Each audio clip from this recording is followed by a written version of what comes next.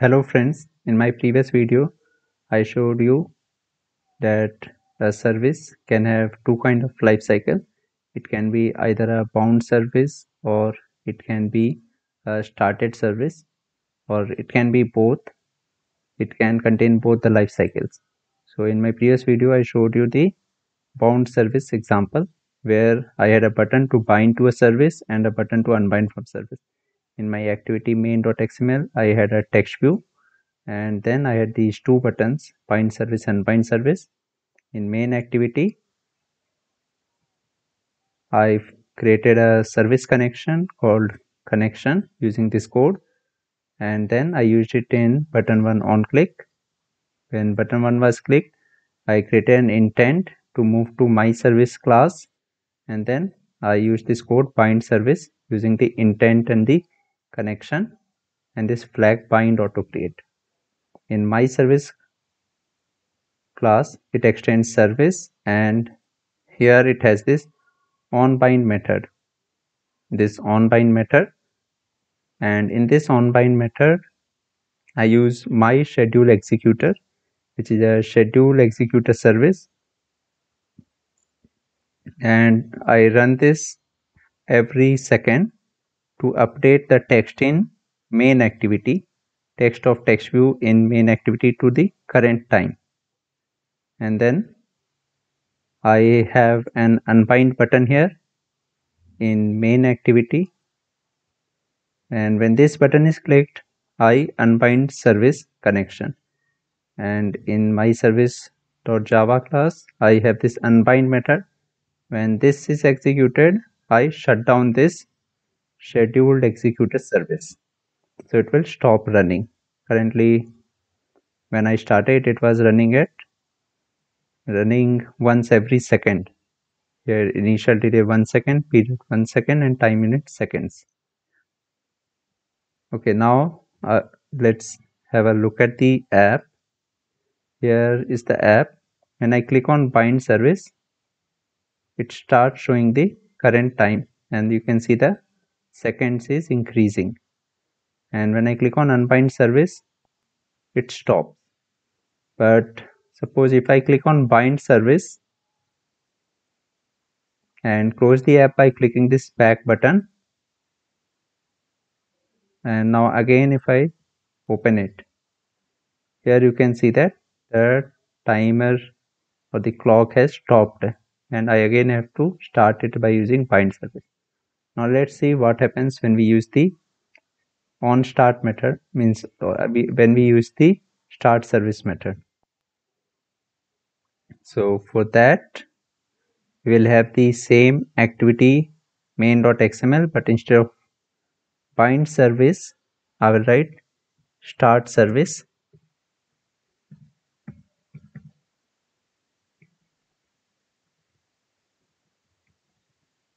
and instead of unbind service I will write stop service. Now let's go to main activity.java. So here when the button 1 is clicked, instead of bind service I will be using start service.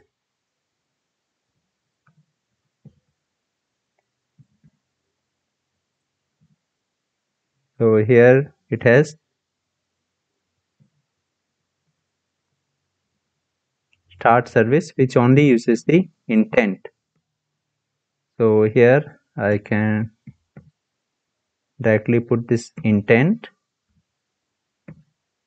and it doesn't need the connection. So let me remove this connection.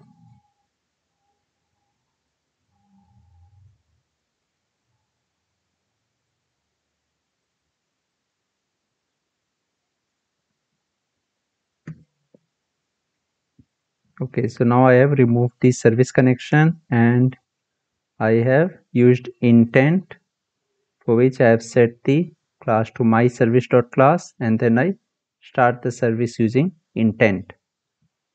Okay, here you can have a look at this complete view. In on create I have set the content view, then I have defined this text view as a static text view, so that I can use it in the service class. After this, I have defined these two buttons by using their IDs, and then I have set the current date and time to the text of text view. Okay, and after this I have button 1 on click listener and button 2 on click listener. In button 1 I use intent to move to my service dot class. In button 2 I will not require this, so let me just remove this. Okay, button 2 is for stopping the service. Now let's move to my service. So when we use start service, in my service the next command which will be executed is, it is not on bind, it will be on start command. So here I will use this public int on start command. So here it automatically adds this. It contains the variables intent, flags, and the start id.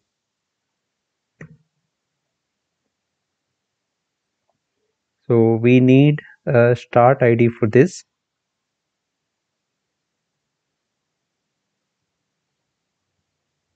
Let's go back here. So since this on bind is not executed in my service, I will remove this code from on bind and I will paste it in on start command.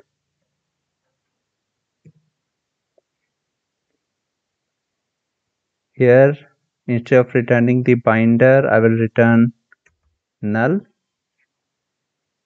and I will remove this binder from here.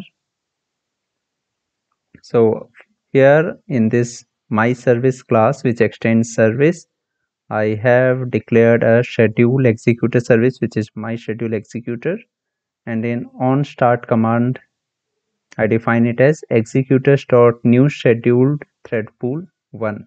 It has one thread pool, so it will start one thread, and I schedule it at fixed rate. I schedule at fixed rate in which I have a runnable which continuously runs, and for this runnable the initial delay is 1, period is 1, and time unit is seconds. So it will continuously run every second, means it will repeat this every second. So in the while it is repeating every second, I set the text of text view of main activity. Main activity dot text view dot set text current time plus new date. When you call new date, it will give you the current date and time. So this is in on start, and since we do not have on bind, I return null here, and on unbind is not required here, so I will remove this, but I will need this my executor dot shutdown. That I will do in on destroy method.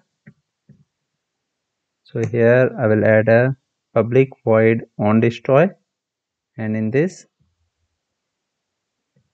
I will add this my schedule executor dot shutdown. So when the service is being destroyed, it will shut down this timer also, so that it doesn't crash. Now I will remove this on unbind. Okay, on bind is required, so that's why I have not removed this, but it returns null. So instead of using code in on bind, now we use the same code in on start command. And in main activity.java, here when button 2 is clicked, I will use stop service with the intent. Okay, so here we have to add the intent also. So for that I must define this intent outside this. So let me just cut it from here and I will paste it outside. So now it seems fine. Here I define the intent, then in button 1 on click I start service using the intent, and when button 2 is clicked I stop service of this intent. When this is clicked it will destroy the service, and while it is being destroyed we'll shut down the executor, the scheduled task executor or the scheduled executor service. Now let's check this. One more thing which I would like to tell you is that in Android manifest.xml you have to declare this service.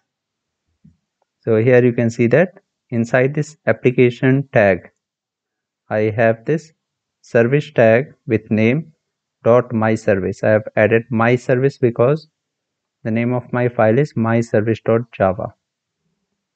Now let's check this.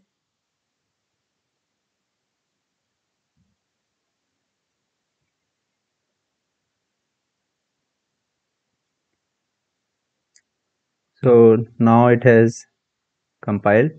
So now when I click on start service, you can see that the clock starts running and it displays the current time, current date and time including seconds. And when I click on stop service, the clock stops. Now let's check what happens if we close the app. So if I click on start service, the clock starts running. Now when I click on this back button, now the app is closed. If I again start this app, you can see that the clock is still running. So this means the service was running in background while we closed the app. So this is how we can use the start service and stop service. So if we have to stop it, we have to open the app and click on this button, which is stop service, and then this clock will stop and the service will stop. But if I click it again, here it doesn't crash. So this is better than bind and bind. So that's all in this video. Thank you very much for watching this.